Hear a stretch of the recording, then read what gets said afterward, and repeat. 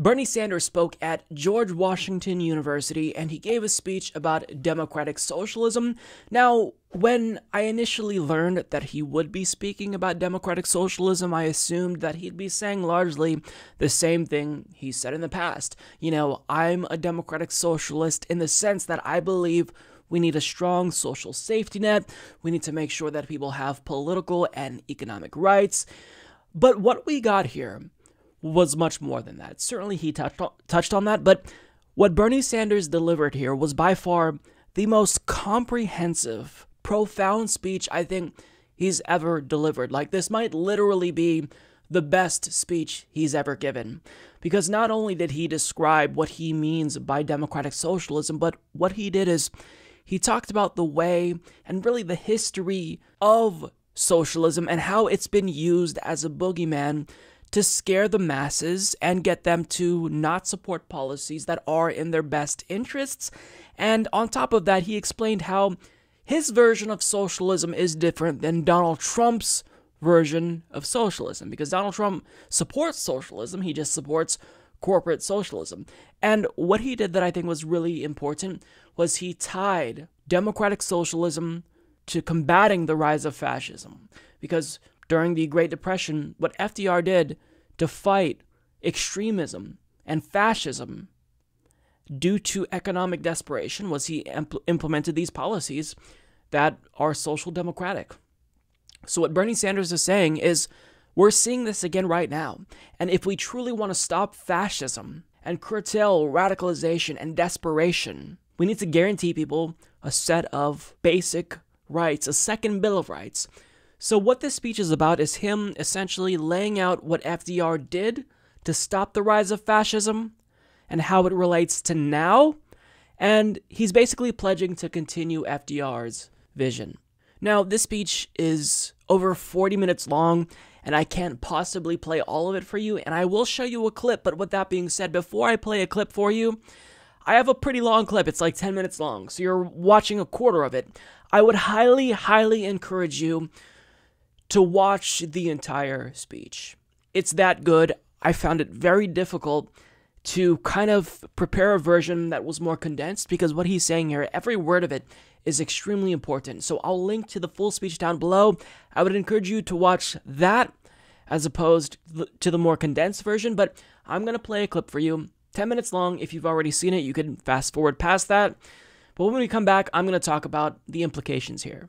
Across the globe, the movement toward oligarchy runs parallel to the growth of authoritarian regimes, like Putin in Russia, Xi in China, Mohammed bin Salman in Saudi Arabia, Rodrigo Duterte in the Philippines, Jair Bolsonaro in Brazil, and Viktor Orban in Hungary, among others. These leaders meld corporatist economics with xenophobia and authoritarianism. They redirect popular anger about inequality and declining economic conditions into violent rage against minorities, whether they are immigrants, racial minorities, religious minorities, or the LGBT community. And to suppress dissent, they are cracking down on democracy and human rights. In the United States, of course, we have our own version of this movement, which is being led by President Trump and many of his Republican allies who are attempting to divide our country up and attack these very same communities. Today, we are all rightly repulsed by the sight of neo-Nazis and Klansmen openly marching in Charlottesville, Virginia, and we are horrified by houses of worship being shot up by right-wing terrorists. But on February 20th, 1939, over 20,000 Nazis held a mass rally, not in Berlin, not in Rome, but in Madison Square Garden, in front of a 30-foot banner of George Washington bordered with swastikas in New York City. New York City. But back then, those American extremists could not replicate the success of their authoritarian brethren across the ocean. Because we in the United States, thank God, made a different choice than Europe did in responding to the era's social and economic crises. We rejected the ideology of Mussolini and Hitler, and we instead embraced the bold and visionary leadership of Franklin Delano Roosevelt, then the leader of the progressive wing of the Democratic Party.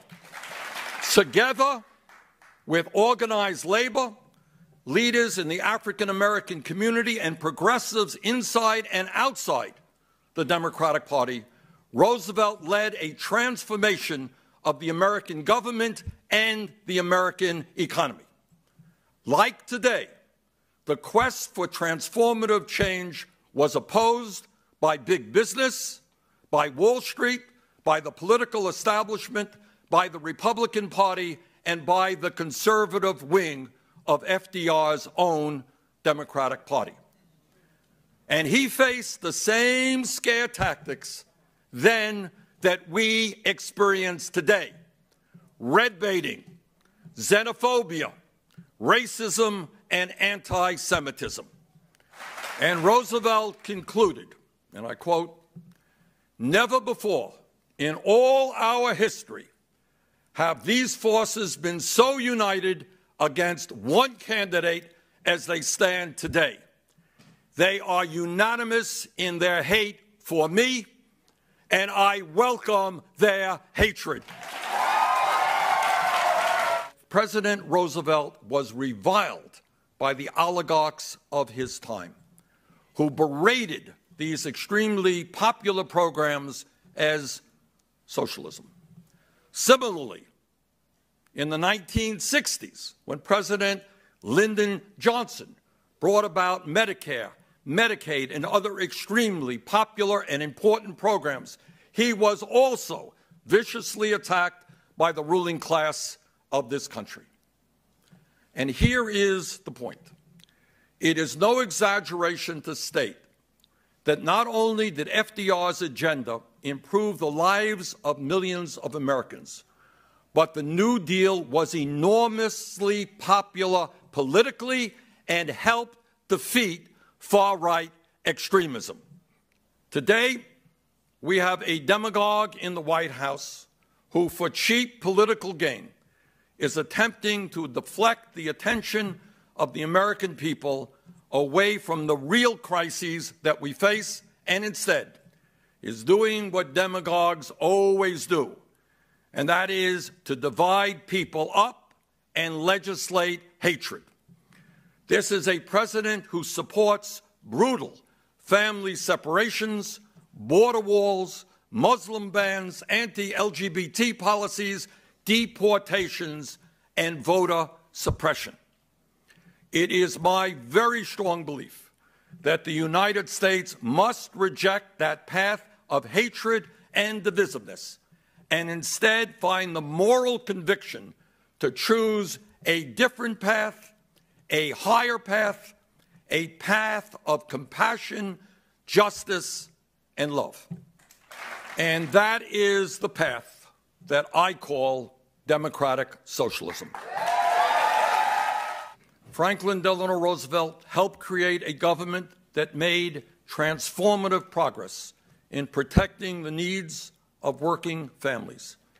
Today, in the second decade of the 21st century, we must take up the unfinished business of the New Deal and carry it to completion.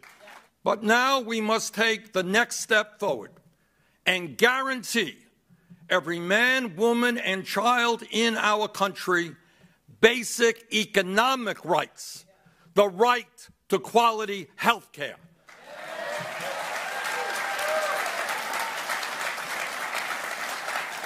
the right to as much education as one needs to succeed in our society, the right to a good job that pays a living wage, the right to affordable housing, the right to a secure retirement, and the right to live in a clean environment.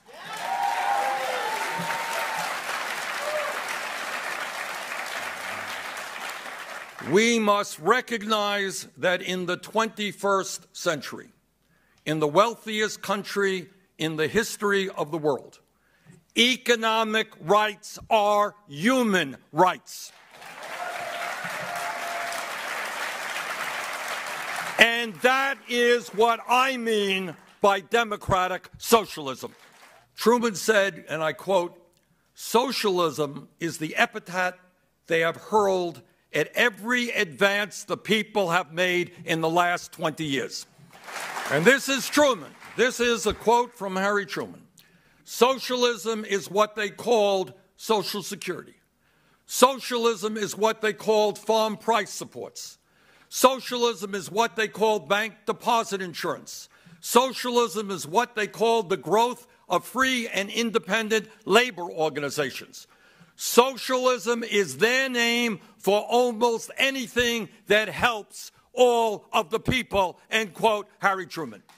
While President Trump and his fellow oligarchs attack us for our support of democratic socialism, they don't really oppose all forms of socialism.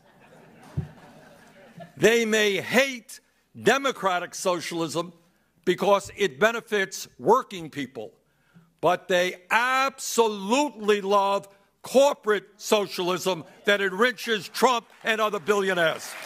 And that is the difference between Donald Trump and me. He believes in corporate socialism for the rich and powerful. I believe in a democratic socialism that works for the working families of this country. In 1944, FDR proposed an economic Bill of Rights, but he died a year later and was never able to fulfill that vision. Our job, 75 years later, is to complete what Roosevelt started. And that is why today I am proposing a 21st century economic Bill of Rights. My friends, these are my values, and that is why I call myself a democratic socialist. At its core is a deep and abiding faith in the American people to peacefully and democratically enact the transformative change that will create shared prosperity, social equality, and true freedom for all. Thank you very much.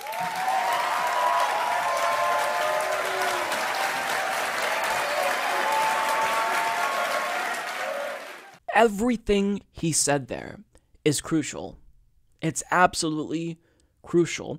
When you have these times where large multinational corporations and oligarchs assume so much wealth and as a result, subsequently power and influence due to their wealth, people get increasingly desperate and they often become radicalized. They end up getting exploited by a demagogue who preys on their desperation and who scapegoats women and minorities and immigrants.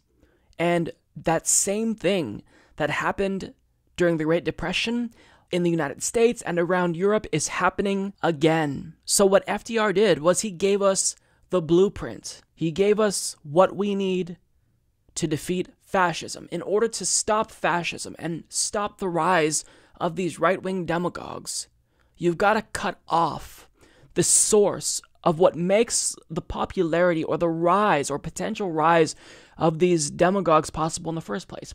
And that is mass disenchantment with the establishment, economic desperation. If you can stop that, then you can stop the rise of right-wing demagogues. And the ruling class, they don't care that fascism is on the rise. So Bernie Sanders also describes here, you didn't see this, but how, there were numerous examples of this socialist boogeyman being invoked. When Truman proposed a nationalized healthcare system, Those that drafted it were demonized as literal communist sympathizers who were following in the footsteps of Moscow. When the children's health insurance program was proposed, it was called a step towards socialism by the Heritage Foundation. So you've got to understand they're trying to scare you, and they use socialism as a boogeyman to scare you. So what this speech demonstrated to me is Bernie Sanders is the only person running for president who gets this, who actually knows how to defeat fascism. Stop mass disenchantment with the establishment. Stop desperation. Give people a chance, the opportunity to be successful and move up the economic ladder. And that's how you do it. That's how you do it. It's that simple, but nobody else gets it. Nobody else sees what FDR did and wants to continue his vision. Not even other progressives in the race, so-called progressives like Elizabeth Warren. Because look at this tweet from Edward Isaac Dovier. When I told Warren that Sanders is giving a speech today saying democratic socialism is the only way, she shook her head and laughed. When I asked Harris, she said, huh? When I asked Bennett, I don't think the American people know what that means. So, you expect someone like Kamala Harris to say that. You expect Michael Bennett to say that. But someone who purports to be a progressive, who claims that she's on our side, to laugh? This should make it very clear to everyone. It's Bernie. It's always been Bernie. Because let me remind you that during Donald Trump's State of the Union, when he declared that America will never be a socialist nation, Elizabeth Warren stood up and applauded him. She stood up and she applauded that fascist. It's always been Bernie.